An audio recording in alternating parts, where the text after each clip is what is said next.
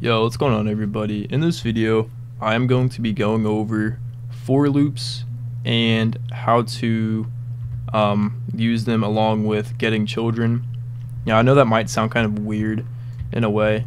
I mean, of course it does if you don't understand what it actually means. But from an exploiting scripting perspective, it is a very, very useful, I guess, feature, function. I'm not really sure what to classify it as, but it is very, very important. And 9 times out of 10, anytime you see GetChildren, it's usually paired with a for loop of some kind, because you need a for loop to kind of iterate through that data and proceed with whatever kind of event or whatever you're gonna go with. So I'm gonna start off and I'm gonna make a box TP, and I'm going to create a local variable called local boxes equals game.workspace.boxes. Then we're gonna go ahead and use a colon, get children. Now keep in mind, your spelling is everything. It needs to be exactly how it is. Capital G, capital C, and especially when you are, referencing it from the workspace or the game in general. So what GetChildren does is it gets everything from an instance. So if I would have done, game.workspace GetChildren, it would have gotten everything inside of the workspace. But since I did it for boxes, it is going to get all of these boxes inside of the workspace. Okay, so now that we have that, we are going to do a for loop. So I'm going to do for underscore comma v in pairs boxes do. I'm going to go ahead and end it off here. Okay, and then just so you can see what's going on, this should print all of these boxes. Okay, so let's see if it does that or not. Yep, so we got shadow, research, present research. That's exactly what we have in this folder. Okay, so now that you guys see what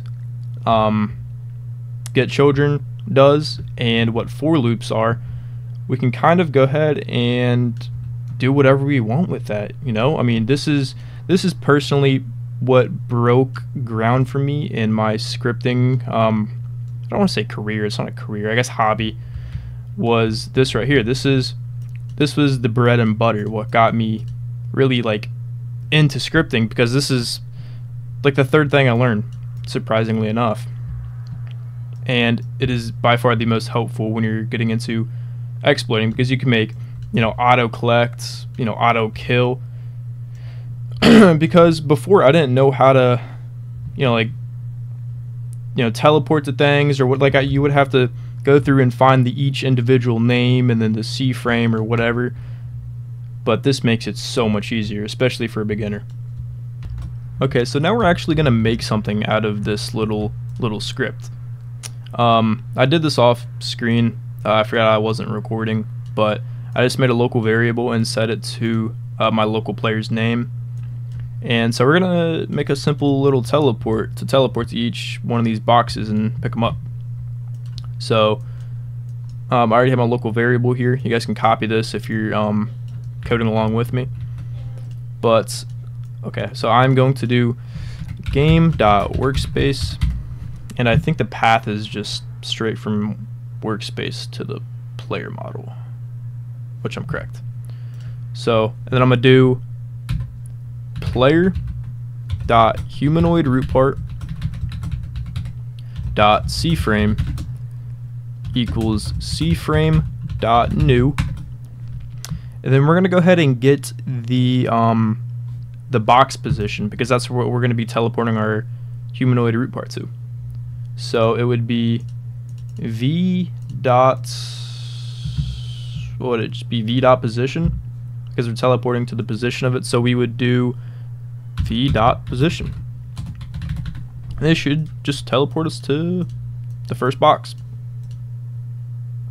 And it did exactly that.